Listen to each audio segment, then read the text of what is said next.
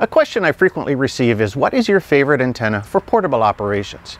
This is a great question, and it made me curious. When it comes to antennas, there are so many styles and variations, and I try to feature as many different types of portable antennas on the channel to give you, the viewer, a better understanding of how these antennas function. So my curiosity got the best of me, and I went through all of my logs, data sheets, notes, pictures, video content, and tabulated each and every antenna setup that I used in the last year. Since August of last year, I did over 150 parks on the air activations in a wide variety of locations and conditions, and in looking at all of that data, I came up with 5 major antenna types. Along with the 5 major antenna styles, I also discovered another 4 minor antenna types. And we'll talk about those stragglers and end cases a bit later, because I think they offer some insight on future trends when it comes to portable ham radio operation. But in crunching the numbers, I learned some really interesting things. First off, antenna use is seasonal. That is, in the winter months, I'm going to pick something that is easy to deploy, so I spend less time out in the cold. Second, and more important, convenience ranks high in my choice of antennas. And convenience factored greatly into my top 2 choices. So, without any further ado, let's get into this list, starting at number 5. My 5th most popular antenna choice is this, the lowly Hamstick. From mid-December until about early March, I'm as likely to pick a Hamstick for my activations than any other antenna. And it shows with 11 parks on the air activations using Hamstick style antennas. When it comes to price versus performance of a commercial antenna, the Hamstick is hard to beat.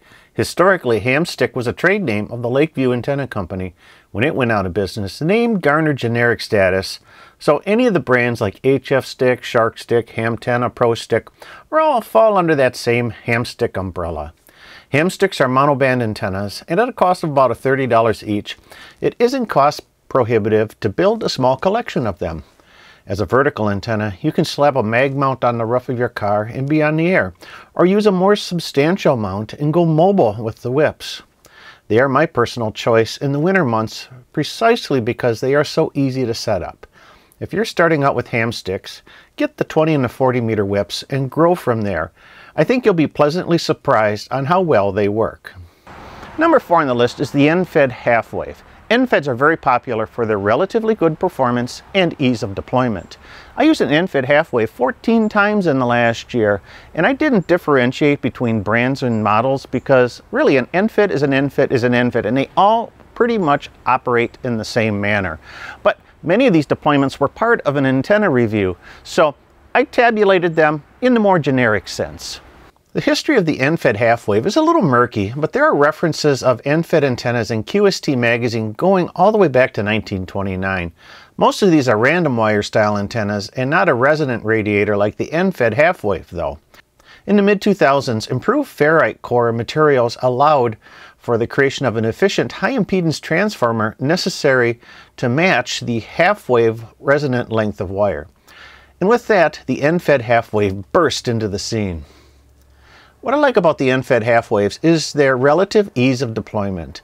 They can be put up with just one support, either a tree or a mast, and a 65-foot piece of wire gives good performance on 40, 20, 15, and 10 meters without the use of a tuner.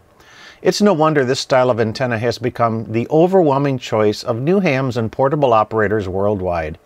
I don't have any personal recommendations on a particular end-fed Halfwave brand. They pretty much all work the same.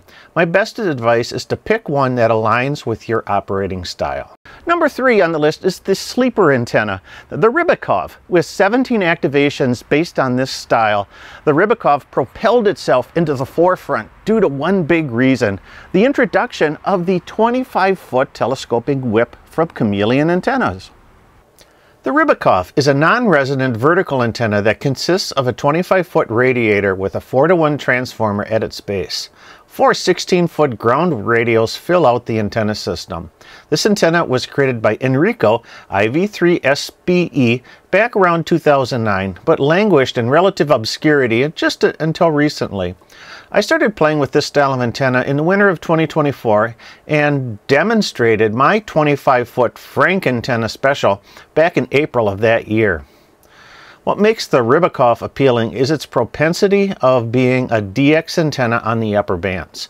The antenna develops a beautiful low takeoff angle on 10 and 15 meters, and some of my best DX has come from this antenna.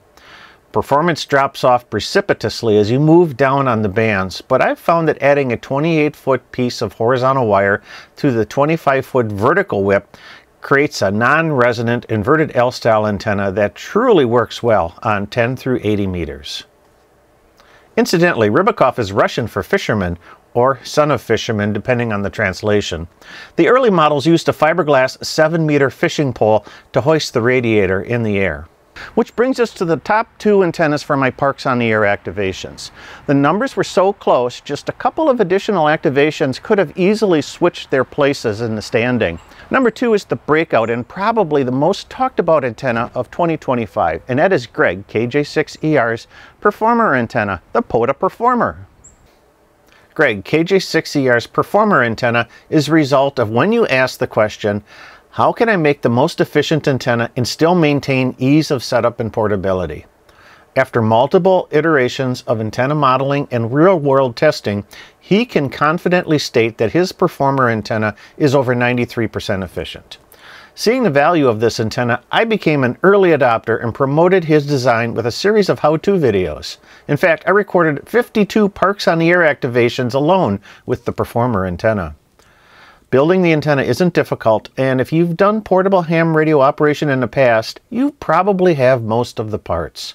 The core of the antenna is the elevated 17-foot telescoping whip, but the secret sauce is in the elevated tuned radials.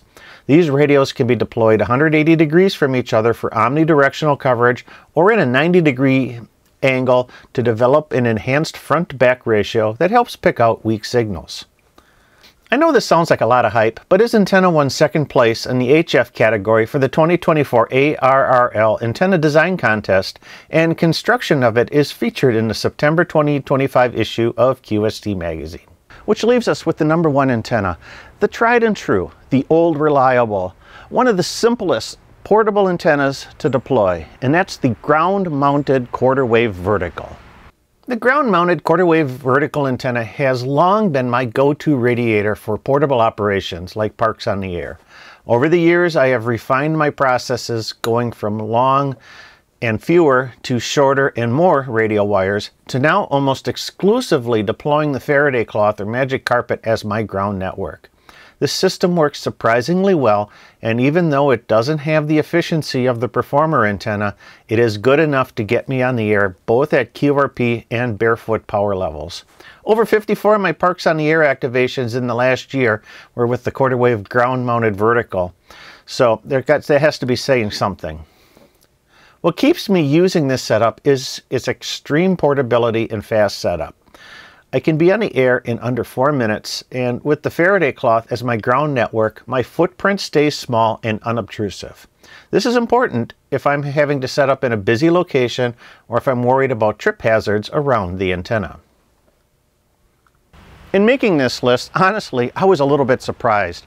I felt that in using the Performer antenna so much in the last year that it would have been the runaway winner. But the Performer and the ground-mounted vertical were in a dead heat right to the end. Ultimately, I believe the convenience won out. In the cold weather months, the ground-mounted vertical is very easy to deploy, and it still offers very good performance in a variety of conditions. I definitely shy away from wire antennas in the winter months, mostly due to the time it takes to get them into the air, and other factors like snowbanks and frozen ground make their deployment just a little bit trickier. But we really should talk about the outliers. These are the antennas I used a few times over the course of the year, but not enough to move the needle and break into the top 5. Still, I think they offer insight, and you may see their use increase over the course of the next year. First off is the Delta Loop. I use Delta Loops antennas 5 times in the last year. Both the rigid loop, like from Chameleon Antennas or Res Antenna Systems, and the wire delta loop that I put on the air for field day. I'm in the process of refining my delta loop deployments, so you might see more of them in the coming months. Next is the dipole. Long back in my early days as a Parks on the Air activator, the dipole was my frequent choice. We were in the early days of solar cycle 25, and the antenna's efficiency really made a big difference when the sunspot numbers were low. Now that we are on the downward slope of the solar cycle, you're going to see more and more dipole use from me. Third is the end-fed random wire antenna. It shocked me that I used this non-resonant wire antenna only 4 times in the last year, which is crazy because it's a favorite. Non-resonant antennas are a favorite of mine. I think its lack of use is twofold though. First off, the random wire was a frequent choice when I was working towards my N1CC 10 band award. That is contacts on 10 different amateur radio bands in a park. I'm less focused on that now, and I've been picking resonant antennas over non-resonant. The other is the popularity of the Rybakov style antenna. As a non-resonant vertical, I can easily make the Rybakov work on any band between 10 and 40 meters, and if I add the 28 feet of horizontal wire to it, it greatly improves its low band performance.